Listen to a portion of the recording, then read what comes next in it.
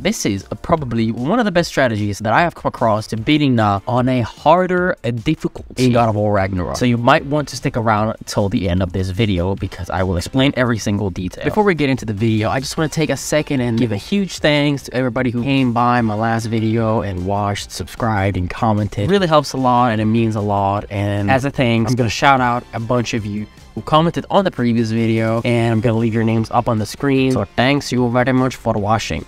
I appreciate that. 99% of you were not subscribed on the previous video. With that being said, please take a second, hit that subscribe button, hit that like button. It would help a ton and it would mean a lot. So let's see if we can hit 1,500 subscribers before the end of February. The build you're about to see in this video is from a previous video. So basically what this build essentially allows you to do is to heal yourself throughout hitting your opponent and also use your rage bar as a health bar. So basically you have an extended health bar. I've already broken down the full build in my previous video, but I've updated the amulet set. In the updating self-healing builds, we are using greater regenerating essence, which is essentially the main thing that lets you heal, and it's also the main thing that we're using. We're also stacking that on top of a regenerating essence, which in my experience, they work together. Instead of having 3 Jotunheim amulet pieces, we change it for the Celestial Hennessy, which gives you a 25% resistance to all status effects. This one is self-explanatory. Now, if you're wondering where you get those 2 pieces, it basically is a longer process. I'm not going to cover it in this video. I can explain it short, and what you basically have to do is you have to go to the crater, you have to unlock certain areas in the crater, you have to complete the Path of Destruction side quest for the greater regenerating essence, and for the Celestial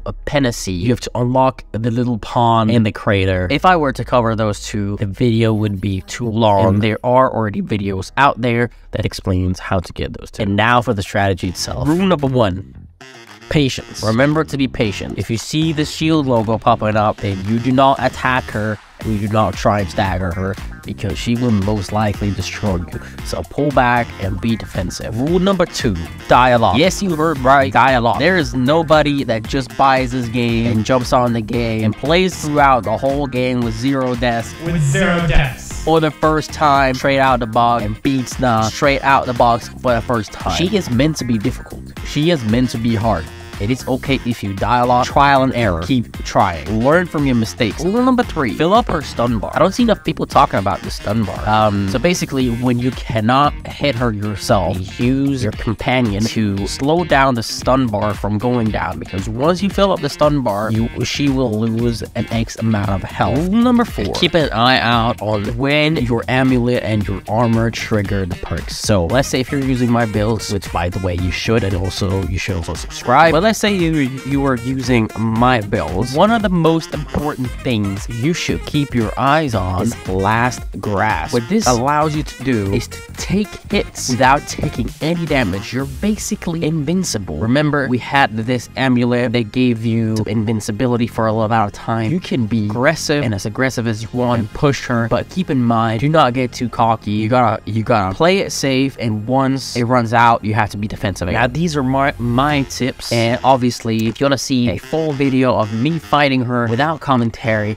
I can upload it. Let me know in the comments, and I will do so. Hit the like button, and please subscribe. See you in the next video.